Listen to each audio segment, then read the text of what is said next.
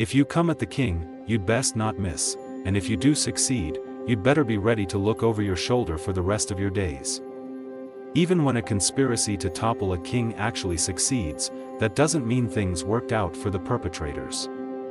Regicide often comes with unforeseen costs. This collection looks at the times when historical backstabbers got way more than they bargained for. 1. Valentinian III cut off his right hand with his left. By the 5th century CE, it's fair to say the Roman Empire had seen better days.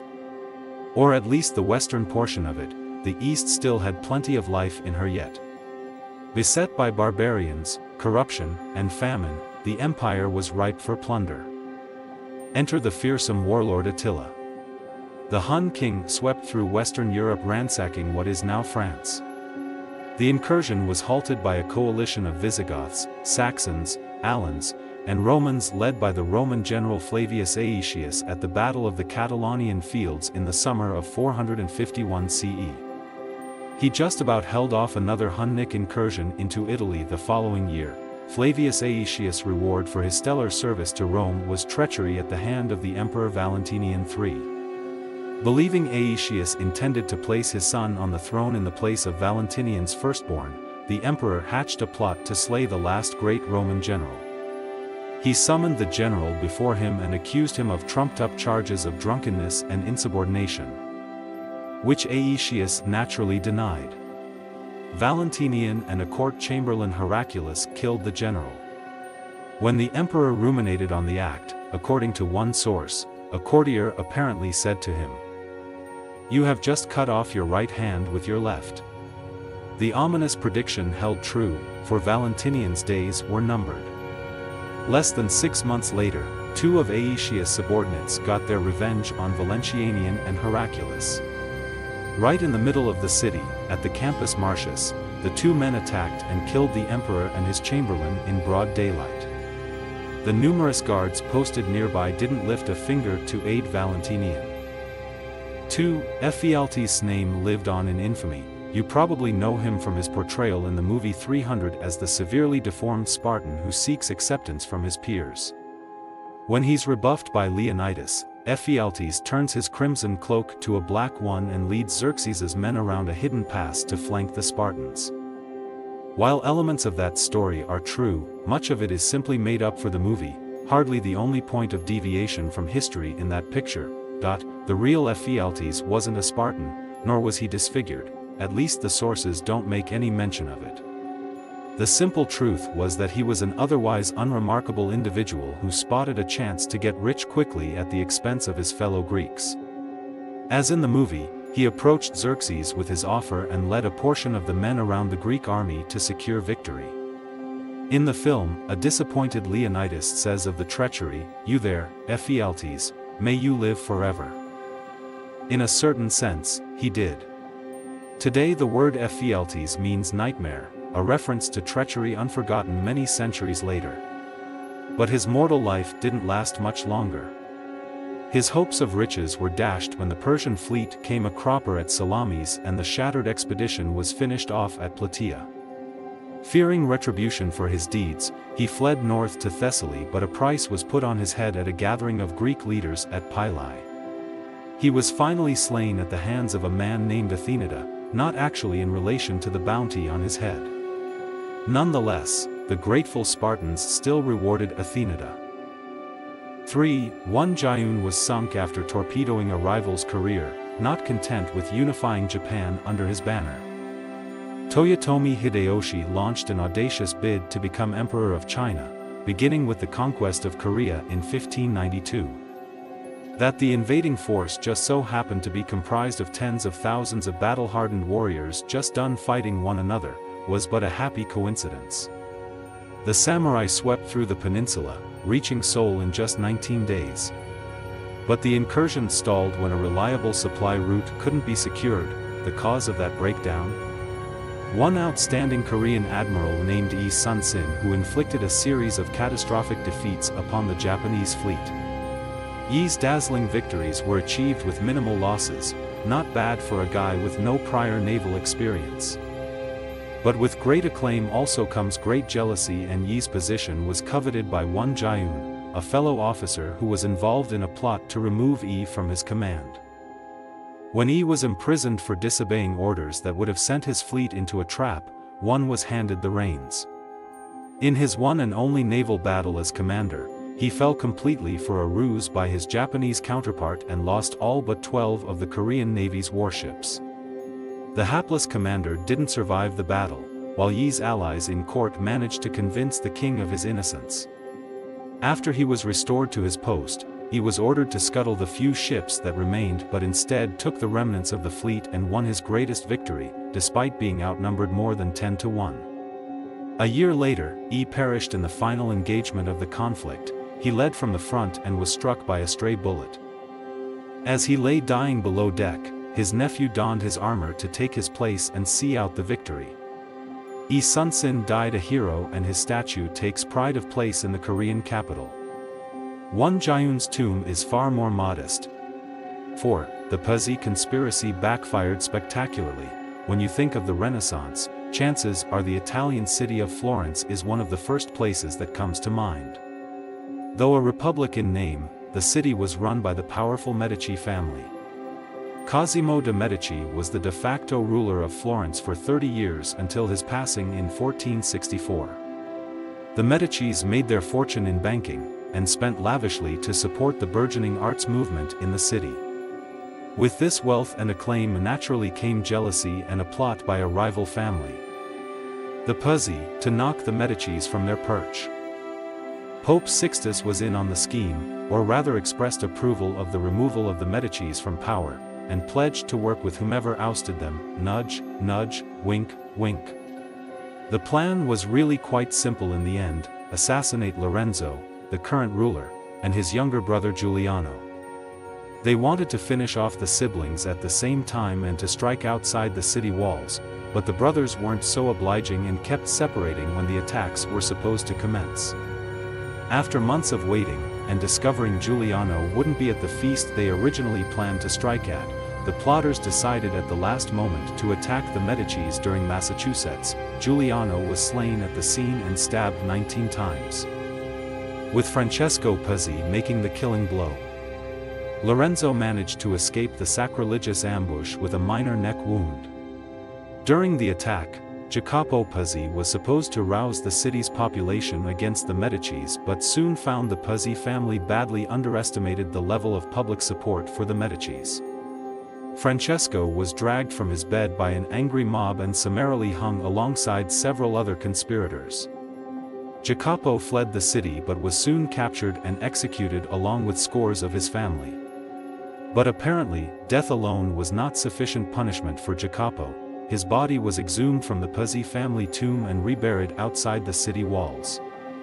Some local children dug up the remains and dragged Jacopo back through the city before chucking him into the river Arno. The Puzzi conspiracy to destroy the Medici family backfired spectacularly. Not only did the scheme strengthen the Medici's hold on Florence, but the surviving members of the Puzzi family were also banished from Florence.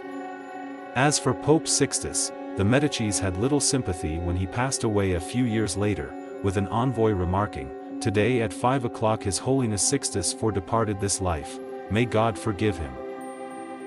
5. Lu Bu ran out of friends to betray. Lu Bu was a legendary ancient Chinese general and warrior whose martial skill was matched only by his capacity for betrayal. During the Three Kingdoms period, he was one of several warlords vying for control in the wake of the Han dynasty's collapse. The actual historical sources for his life were penned much later and haven't yet been fully translated into English. Much of his story comes from the 14th century novel The Romance of the Three Kingdoms, a dramatized version of the events. So this is very much an item that should be taken with a hefty pinch of salt. Lu Bu cut his teeth as an officer in service of a magistrate named Ding Yuan. He became the adopted son of Ding Yuan, but when the powerful warlord Dong Zhuo came onto the scene, Lu Bu jumped at the chance to betray his adopted father in exchange for the best horse in the land and a place at Dong Zhuo's side. He lopped off poor Ding Yuan's head and became the foster son of Dong Zhuo. He served his new master well. For a while, The novel suggests Lu Bu's wandering eye got the better of him, and an affair with one of Dong Zhuo's maids caused a rift between father and adopted son. There's no mention of this in the actual histories, of course, but what good is a novel without a romantic side plot? Whatever the truth, Lu Bu did what he did best: he betrayed his adopted father and killed him. Dong Zhuo was a brutal warlord whose demise wasn't exactly mourned across China. Lu Bu spent the next few years moving from one warlord to another. He was apprehended in his sleep by two subordinates, presumably sick of the constant shifts in loyalty, and presented to another great warlord of the era, Cao Cao. When the mighty Lu Bu complained of the tightness of his bonds, Cao Cao, who was certainly no stranger to the art of subterfuge, apparently remarked that binding a tiger must be tight. Lu Bu made one last plea for his life, offering to serve Cao Cao, but this was rebuffed on the advice of Liu Bei, whom Lu Bu had the unfortunate habit of calling Big Ears. Those big ears were deaf to Lu Bu's pleas for mercy, and the tiger went out with a whimper, strangled on the orders of Cao Cao. 6. Ptolemy Ceraunus paid for his scheming, the eldest son of Alexander the Great's bodyguard and later ruler of Egypt. Ptolemy Ceraunus, also written as Ceraunus, was passed over for the Egyptian throne in favor of his younger brother Philadelphus, who ruled as Ptolemy II. Ceraunus roughly translates to thunderbolt, a comment on his impatient nature. After he was disinherited, he linked up with another of Alexander's successful Diadochi successors, Seleucus, pictured, to topple yet another Alexandrian alum, Lysimachus, and claim his kingdom. After Lysimachus was vanquished, Seleucus and Ceraunus met at a temple to pay tribute to the gods and plan their next move. The impetuous Ceraunus knifed his patron in the back and claimed Lysimachus's kingdom as his own. To seal the deal, he offered to marry the widow of Lysimachus, his own half-sister Arsinoe. Inbreeding was very much in fashion among the Diadochi. She agreed, so long as her children would be spared. At the wedding ceremony, Ceraunus proved you can't kid a kidder, even with kids involved, and had two of his nephews slain.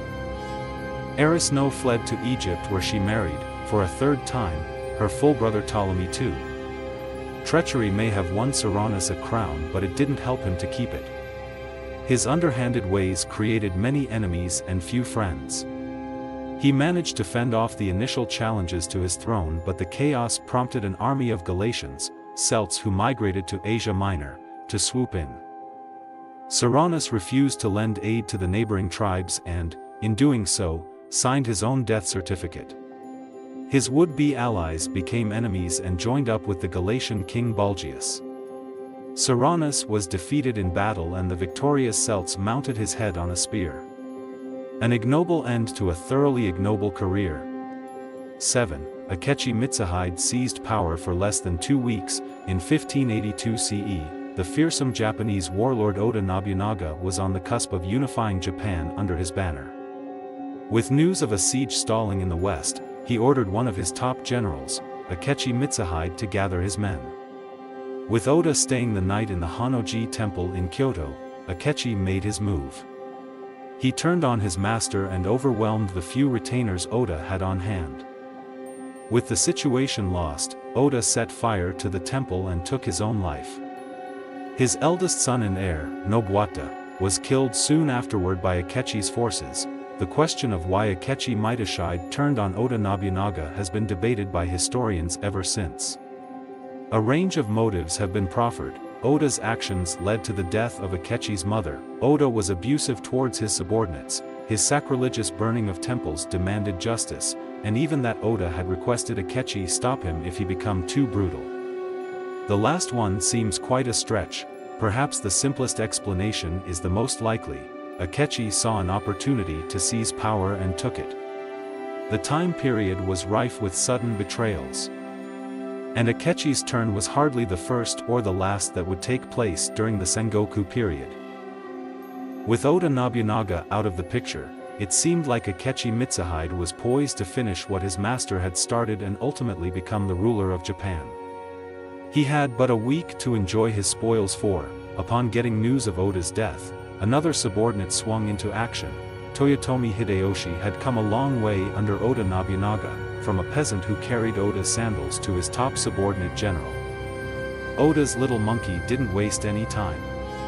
He immediately ended the siege by offering very lenient terms to the castle commander and turned his army around to confront his treacherous former colleague. Just a few days later, Toyotomi's forces shattered Akechi's troops at Yamazaki and Akechi fled the scene. He was slain by a bandit leader less than a month after his betrayal of Oda Nobunaga as he fled through the country. 8. Marcus Brutus didn't think long-term in his planning. Marcus Junius Brutus is best known for his role in the conspiracy to assassinate Julius Caesar on the Ides of March, 44 BCE. Along with his brother-in-law Gaius Cassius Longius, a coalition of plotters was formed to stop Julius Caesar from destroying the Roman Republic. While some may have been motivated more by personal grudges and ambition than lofty ideals, the group that struck down Caesar viewed themselves as liberators. The plotters struck in the theater of Pompey, built by Pompey the Great, Caesar's old ally. Turned son-in-law, turned enemy. In all, Julius Caesar was stabbed 23 times, though who struck the killing blow, and whether or not Caesar's last words were quite as dramatic as believed, isn't known. Brutus blundered by leaving Caesar's right-hand man Mark Antony alive, and the conspirators had badly misread how the public would react to Caesar's murder. The populist measures enacted by Caesar meant he carried a great deal of public support, and the news of his demise was not well received, to put it mildly. The Senate house was burned down and the liberators were forced to flee the city. Brutus and Cassius raised an army in Greece but were defeated by the combined forces of Mark Antony and Octavian, Caesar's nephew and named heir, over 2 encounters at Philippi. Cassius took his own life after the first battle, mistakenly believing Brutus had also been defeated and all was lost. Brutus suffered the same fate the following day with the remnants of their army. The final sting in this tale's tale was that the very thing they'd acted so underhandedly to save, the Roman Republic, didn't survive much longer. It was finished off by the ascension of another Caesar, Augustus, the name adopted by Octavian, after he prevailed in a power struggle with Mark Antony. 9. Artabanus learned oaths mean little among kingslayers. Artabanus, sometimes written as Artapanus, was the captain of the Persian king Xerxes' personal guard and one of his most trusted advisors. After the disaster that was the Greek expedition and an expensive building program depleted the empire's treasury, the knives were out for Xerxes. A conspiracy involving Artabanus, Xerxes' son-in-law Megabyzus, and a conniving court eunuch named Aspameters formed to axe Xerxes and pin the blame on the eldest son Darius.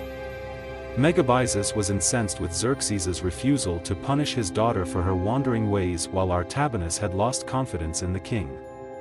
As for the scheming Aspameters, his reasons were his own. The conspirators vowed to remain loyal to one another and the plan was carried out flawlessly. It was probably Artabanus who struck the coup de grace, but the exact details aren't known. The unfortunate Darius was executed by his younger brother Artaxerxes for his crime despite his vigorous denials. Whether Artaxerxes was actually convinced of his brother's guilt or acting in self-interest isn't known for sure. Not content with one regicide, the old gang got back together to take out the new king, but Artabanus soon discovered vows don't mean an awful lot among backstabbers. Megabyzus sold out both Artabanus and Aspameters to gain favor with Artaxerxes. Artabanus was swiftly executed while Aspameters was left to rot. Aspameters, who had taken part in the murders of Xerxes and Darius, was cruelly put to death. 10. David Pasha's time at the top was brief. Ottoman Sultan Osman II's epithet is the young, so you know straight away that his story probably doesn't have a particularly happy ending. The 13-year-old sultan ascended to the throne at the expense of his uncle Mustafa. Machinations behind the scenes saw Mustafa declared mentally unsound and confined to a room in his palace. His teenage replacement had some grand plans that proved a little too grand for his inner circle. Osman wasn't terribly impressed with the performance of the Janissaries, the elite personal guard of the Sultan drawn from Balkan subjects, on a recent campaign, and decided to replace them with an entirely new army raised from Anatolian peasants. He also wanted to move the capital of Constantinople, now Istanbul, to Damascus and concentrate more on the eastern half of his empire. Once they got wind of the scheme, the Janissaries, led by David Pasha, moved swiftly to topple the teenager. Osman was unceremoniously seized and dragged through the city like a common thief. The hostile crowds had little sympathy for their ruler's plight. Mustafa was found, severely malnourished and dehydrated from his captivity, and restored to the throne. David Pasha ordered Osman's summary execution, but the now ex-sultan fought off the attempts. He was then taken to a dungeon in Yedikule, otherwise known as the Fortress of Seven Towers, to await his fate. For his treachery, David Pasha was rewarded with a plum position in the new regime, Grand Vizier. Osman continued to bravely resist his captor's attempts to end his life, and it took the efforts of a cavalry officer named Calendar to finally subdue him by squeezing his crown jewels and the fight out of him. The chief armorer of the palace strangled the weakened Osman, ending his life in the most excruciating and humiliating way possible. One of his ears was sliced off as proof that he was truly gone. The defiling of a sultan wouldn't go unanswered. All of the ringleaders involved in Osman's demise met sticky ends. David Pasha's time at the top was over in a matter of weeks. He'd apparently acted a little hastily in slaying the sultan, without approval from the new ruler, and was promptly arrested and given a taste of his own medicine. Calendar's time was also soon up, and his end was even more gruesome. After he was executed, he wasn't given a proper burial. And instead his body was thrown into the Bosphorus like that of a dead dog. Thank you for joining us on this intriguing journey through history, exploring 10 historical backstabs that backfired big time. From political betrayals to personal vendettas, these tales serve as cautionary reminders that the wheels of fate often turn in unexpected ways.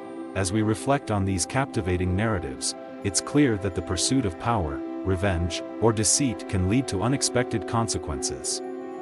History is a vast tapestry woven with the threads of human actions, and each betrayal leaves an indelible mark on the pages of time. If you found this exploration of historical backstabs fascinating, don't forget to hit the like button, subscribe to our channel, and ring the notification bell to stay updated with our content. Feel free to share your thoughts and comments below.